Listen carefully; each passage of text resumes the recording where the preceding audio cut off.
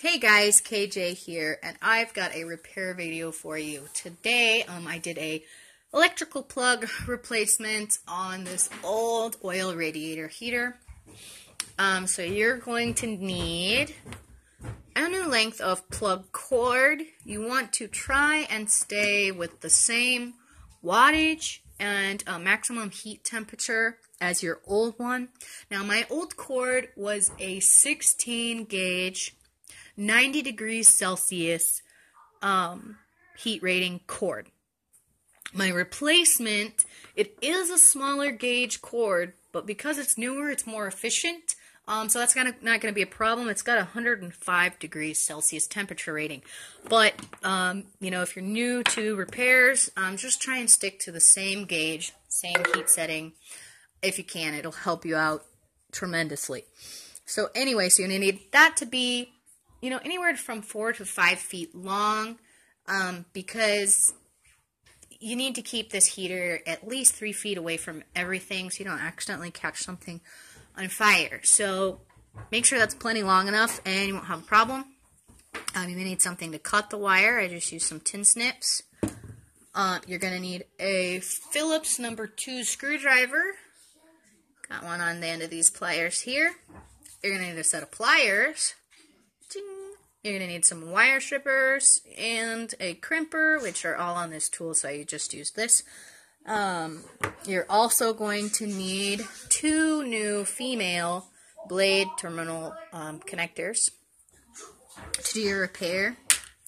So I'm going to show you how to do that.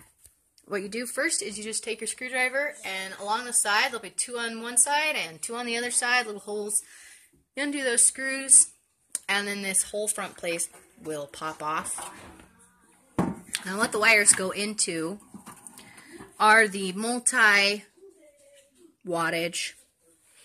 heater switch right here. You can get replacements for them on eBay around 12 bucks. I don't know if you can do them cheaper. I didn't do an extensive search. You can also find replacement for the thermostat.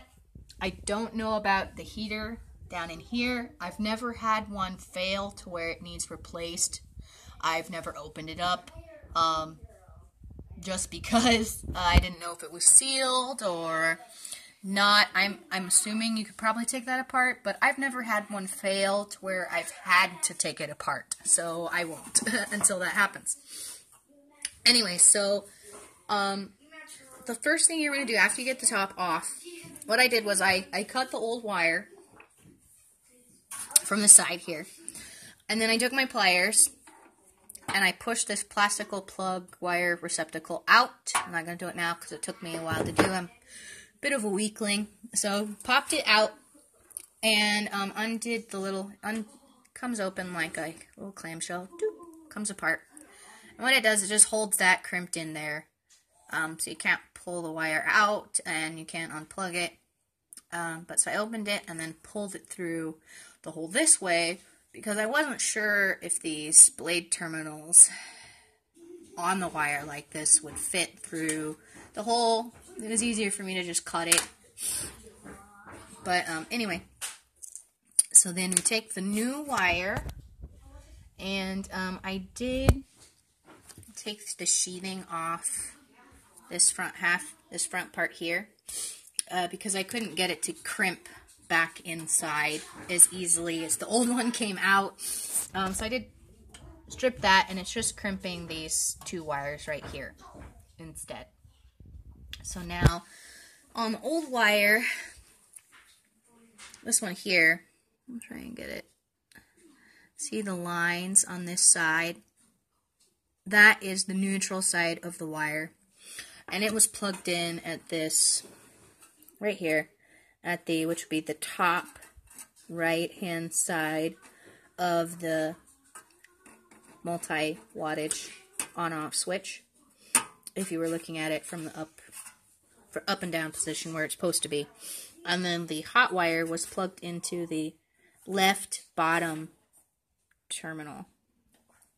So all you do was unplug those, and they are really hard to unplug if they're as old as this one is, and it's very old. But so I unplugged it, and both of them, threw the old cord away. And strip your wires. Put your new blade terminal connector on there. Now, when I do replacements, I don't like to splice into wires.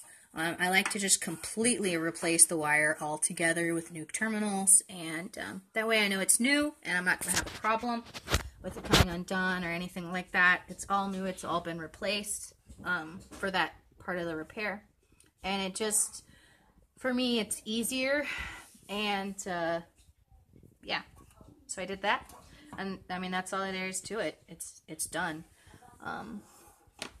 So let me show you that she's all done and she works. So then you put that back on, plug your screws back in, screw your screws back in, and plug in your new cord. Ta-da! And then boop, boop. Yay! Now this, I'll wait a minute so that you can hear the oil heating up. It takes about a minute. There you go. It's starting to bubble now.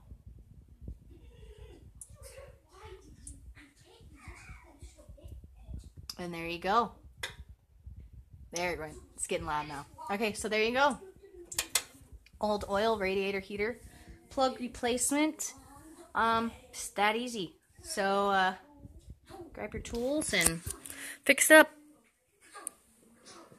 Bye.